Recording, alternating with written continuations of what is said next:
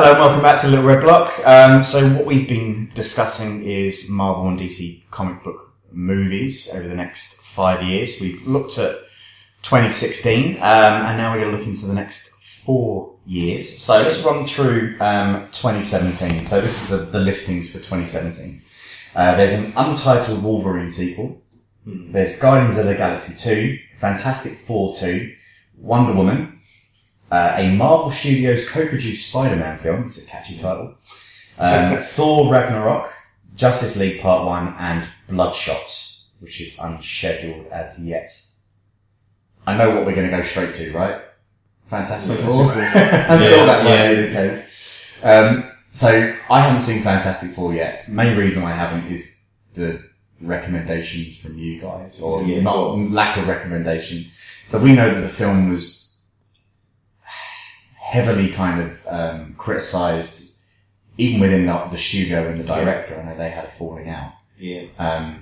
But you've both seen it. Well, my impressions, I just tried to ignore what was in the media and etc. around that, and I thought, let's just go with it and watch it. It just didn't feel like it had any substance to it.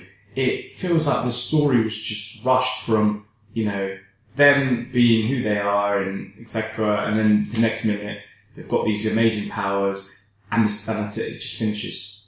They have one fight with an nemesis, and that's it. Yeah. So there's just nothing to it. It just felt that, it felt a little bit complacent. It's just like, okay, we're going to put out another comic book movie. It's, it's a winner, and it just didn't happen. And it just felt that, even with Doctor Doom, it's just like, you look at it and you go, hold on, what's going on? Doctor Doom, they, spoiler alert, but they just, did they kill him? I'm just thinking, maybe not, but I think the answer to that would be no.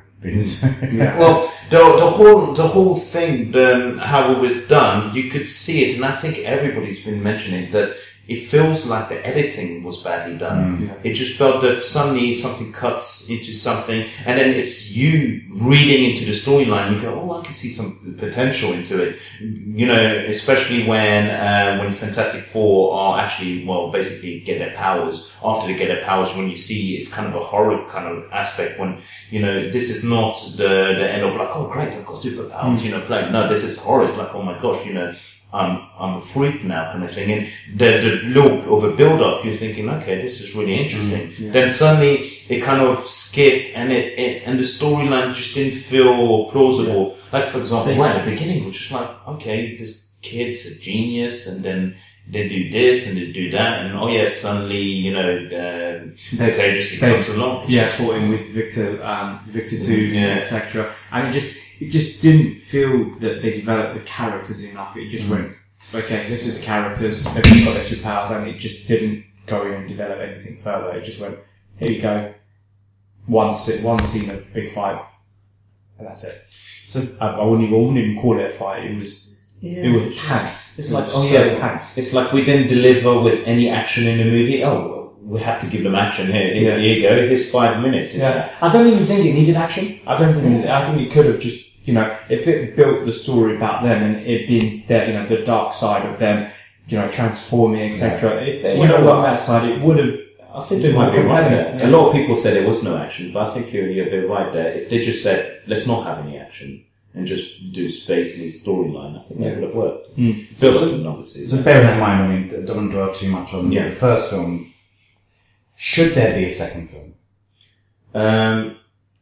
No, for two main reasons. Because they're not going to carry on with what they've just done. So they can't, because there's no director. Exactly. Exactly.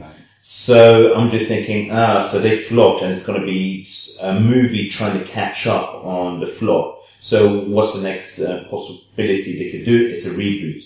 And God, I can't stand reboots now. Yeah. I'm getting a little bit tired. Yeah. So let's say, put it on the shelf. Let's say, right, Fantastic Four, whatever. Maybe bring the Fantastic Four in another storyline, and then, when in another movie. Interlink them, I think, because, I think even the actors they had for them, they were good young actors, and, who's the main kid, he was in Whiplash. Whiplash is a great movie. Yeah, Yeah. great movie. But yeah, the main lead within that film, he was really good. I actually appreciate him as an actor. But again, they had some good cast. Yeah. And they could have gone further with it. So we kind of think that shouldn't, and this is kind of one of the risks and problems with scheduling movies 5 years into the future, right? Is if you're saying that you're building this universe, and I suppose this might be Steven Spielberg's point about, is this going to go the way? But are we just kind of saying, like, these are successful, so let's just rack them up. We know that we're going to make money in the box office, even though the quality of the movie is going to be substandard.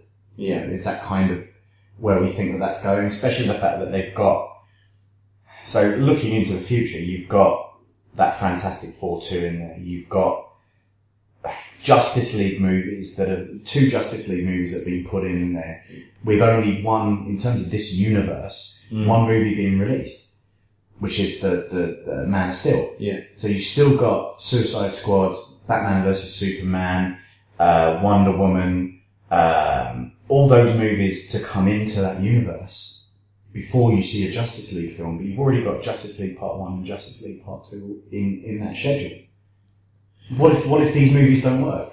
Yeah, I think it's just like any business thing. They just said, well, this is the direction, and if it don't work, you move along. I think it's just the cashing, cashing out. The annoying thing is, I will, even if those films don't work, I will still pay to go and see a Justice League movie. Yes. Yeah. Oh, no, of course. I mean, because we are fans at the end of it. So I don't know if it's us that does it, but you just still kind of hope that the quality's there, right? Yeah. No, it's true. And sometimes, gems do come through all this, sometimes they do actually get geniuses in. I mean, come on, I think what happened with Fantastic Four is that they got a director from Chronicles and, they expected to make into Chronicles. And in theory, it actually would work, but for some reason, they said there was this whole, fight on stage, in the studio and everything. Pointing fingers everywhere. Yeah. Exactly. So I think maybe it was just one of those things. It happened.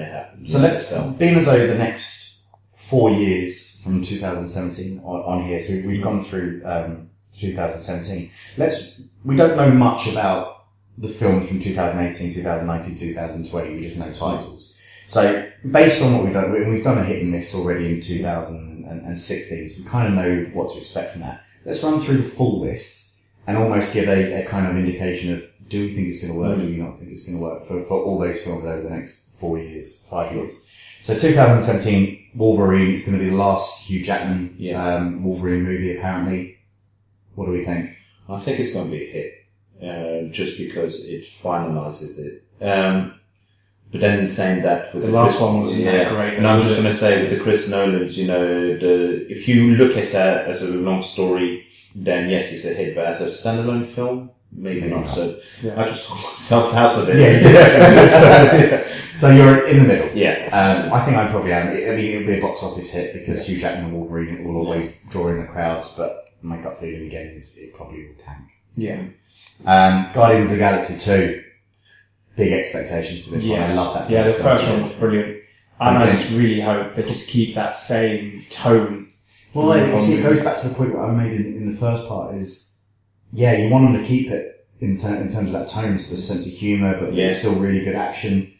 But then, if they do follow the same format, will we kind of go, oh, that was the same film as the first one? So will we be happy with that? I hope it's a strong cast. Because it's a strong cast. And it's different to the other. Yeah, you're absolutely right. But that's the thing is they're looking to draw that into the whole Marvel universe. I think it'd be interesting to see how they do that. Fantastic Four 2, let's skip. Yeah. Wonder Woman. Not much known about it.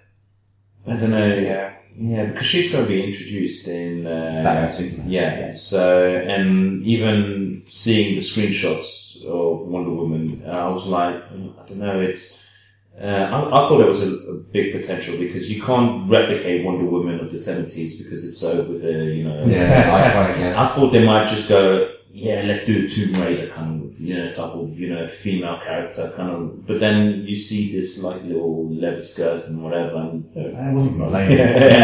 But I'm just thinking it's she's one a of very good looking young woman. You know what, I really hope that it's going to be a hit. I think it's a different one. I think I don't have any expectations when it comes to Wonder Woman. So I think that's probably a good one. I'm going to say hit for Wonder Woman. I'm on the fence with this one. I don't know. I hope it's not going to be a calm Electra kind of thing. Yeah, that's the thing. Yeah, just from previous female-only comic movies, they've not been that great, and I don't know how they're going to improve on that. So just based on that, well, Henry pulls the splinters out of his arse because he's sitting on the fence. This is an interesting one. Marvel Studios co-produced Spider-Man movie. Yeah. Well, I think this, you know how I hate about reboots, and I think, Sony, bit bullied, they said, well, we're not doing anything. Okay, we're going to give you the character to Marvel, and then let them do a Spider-Man movie. So, in a sense of, because of that, a lot of people are thinking, this is the great potential of a hit for the Spider-Man, and I think a lot of people want a hit. Spider-Man is one of the major characters where people say, come on, it deserves a proper movie. So even though I think it's going to be a reboot, I'm not too sure on that. Yeah, because it will be a reboot. Yeah, because Andrew Garfield, pardon my French, pissed off Sony. So he won't be coming back. So he's not Spider-Man anymore. So we are on our third modern day Spider-Man. Yeah. But they're casting a young kid, aren't they? They are. Because he's the young he's the young Spider-Man.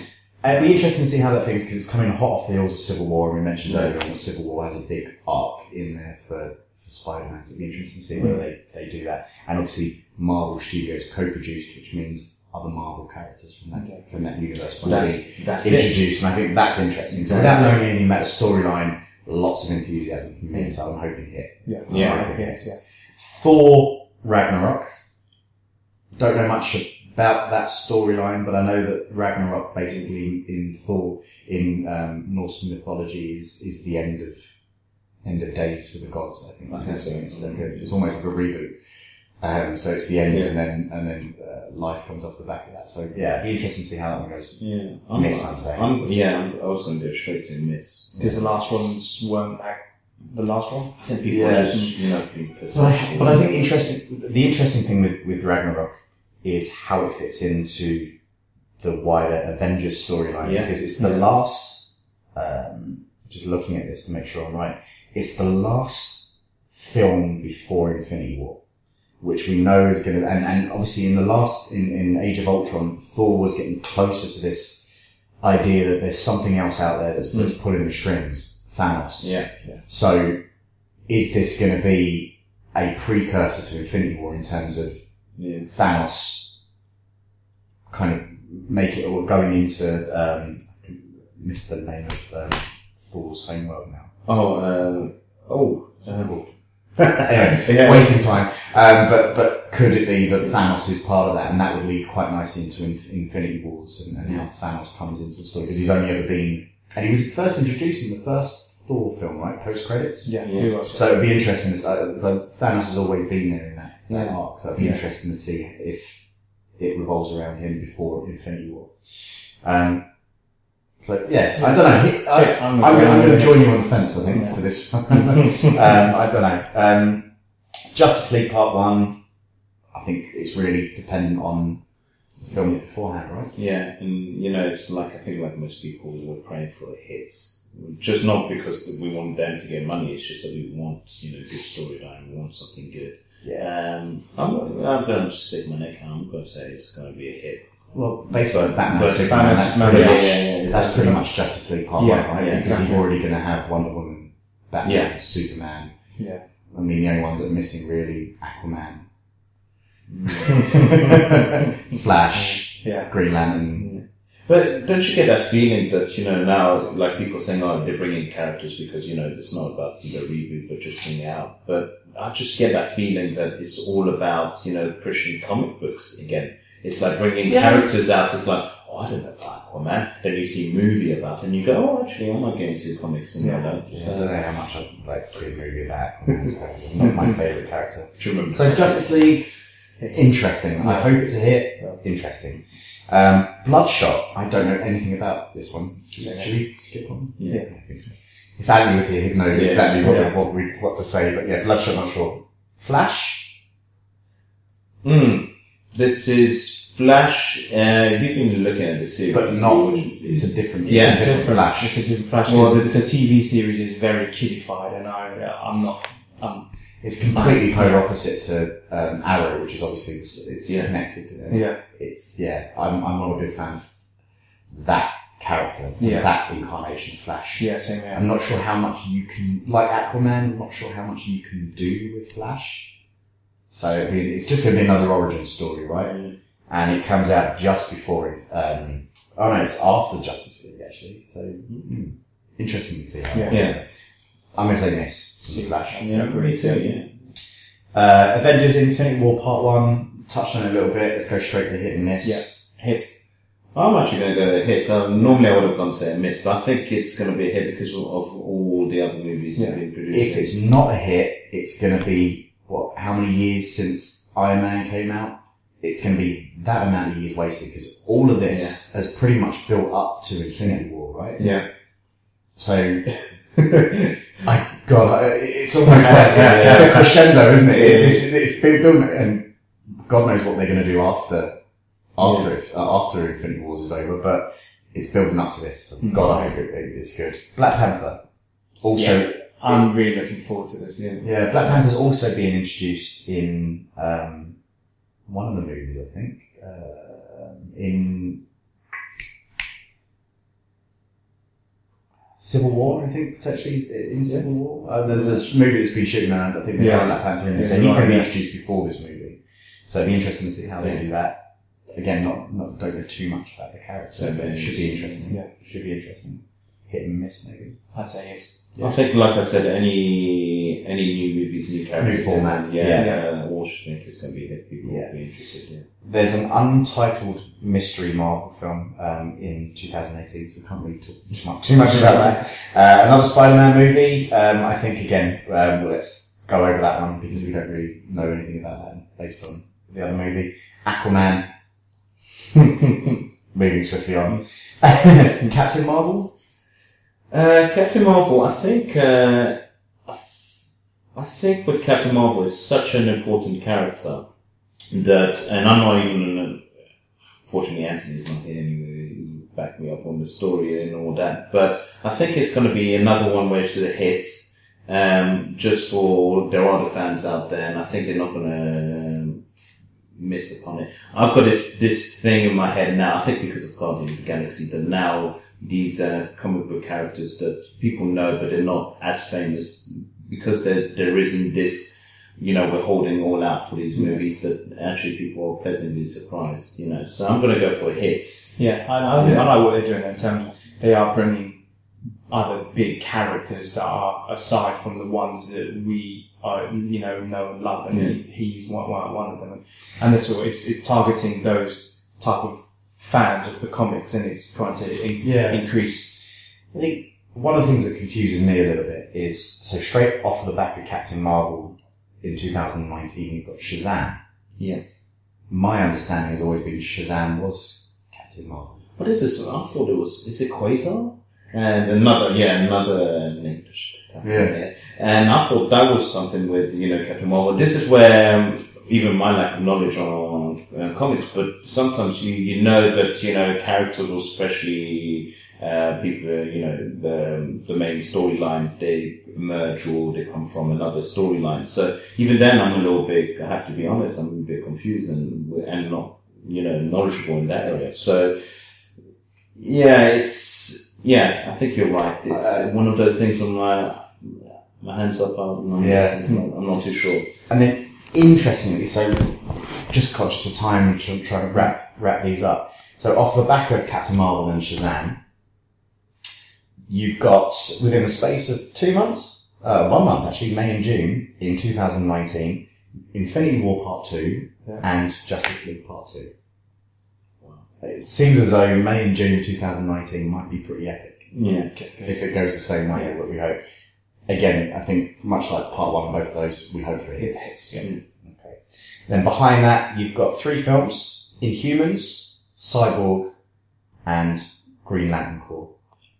So obviously, Cyborg and Green Lantern Corps very much linked into the whole Yeah. Justice League type thing. It'd be interesting with the fact that they're coming after part 2 of Justice League. So pretty sure they must have mapped out the story arcs for all these, but it's interesting that these characters are introduced after, or have not necessarily introduced, but standalone movies after. Yeah, I sometimes I just feel all these days have been out there because they just, the studios said, right, we need to, plan ahead, our calendar. Let's, make sure we've got, room studio time for these movies. And I think that's how they would like to put it. This is, actually, this is how it should pan out. Mm-hmm. So, I'm not too sure I could see them, if Marvel just flop for some reason where spaghetti western, they're just like, people are just bored of it.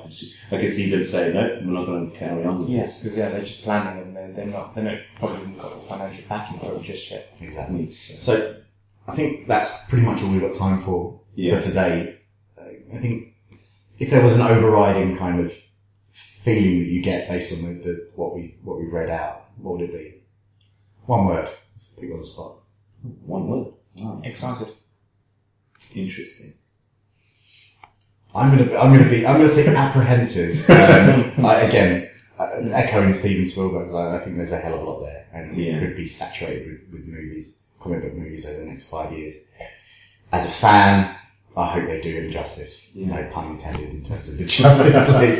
Brilliant. All right, cheers, guys. Thank you. Thanks for joining us, and join us next time on Little Red Block. Thank you.